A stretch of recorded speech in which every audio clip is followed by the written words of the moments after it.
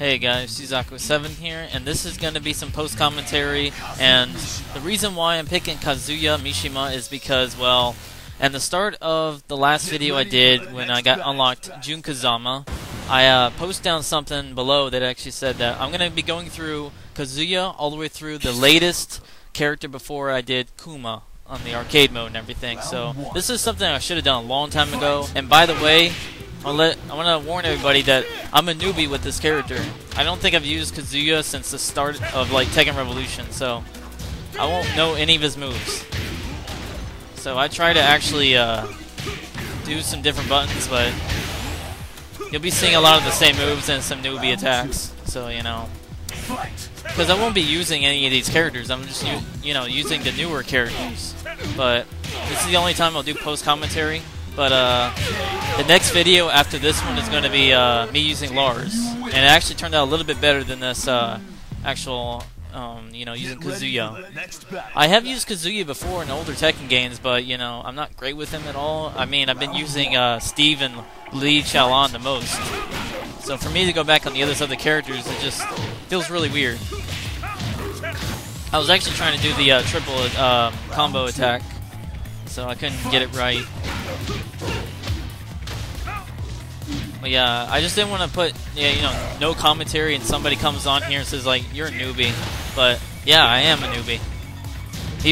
Even if I use, like, Steve and Lee Chaolan, I'm not really a competitive player. I'm just, like, a casual player. I just play casually. But when I run into people that are competitive, I ran into this King player. I believe he was ranked 22, and he demolished me. I had, like, no chance of winning.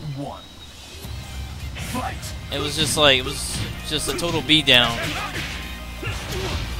So competitive people will just destroy you, but you will learn something from it though. But I'll learn nothing with using Kazuya because it was just, man, it was just bad. And at the end when I fought Ogre, for some reason I went Devil Jin. I don't know why. I was just kind of messing around. You'll see it in about a few minutes here. But I just want to make this video because, I like to get all these other characters out of the way before I do Armor King, because he's the only character I don't have unlocked. And you have to get him unlocked on the Japanese version. This is the American version I'm using right now. So I don't have June on here, so I have her on the Japanese version only. So I'm actually trying to save up on premium tickets so I can save them for something. Now, when you unlock characters now, they increased it to 90,000 each time for gift points, which is insane. So it used to be about 30, I believe, 30,000 each. So whenever you unlock more characters, it increased the amount of gift points. So I currently have 6,000. I got 660,000 gift points. And yeah, you know what's funny though? Ever since I've been on arcade mode, I've never seen a Steve on arcade, because once I use Steve, I guess there's no mirror matches on arcade mode, so I kind of realized that a long time ago. So this is the few times I've seen Steve on arcade mode by using a different character. Yeah, as you can tell, I don't even know how to use him anymore. Because, I mean, I've actually been practicing with other characters, like, Kunimitsu or Dragunov. I know some of their moves because I have practiced with them, but Kazuya, I'm, like, lost.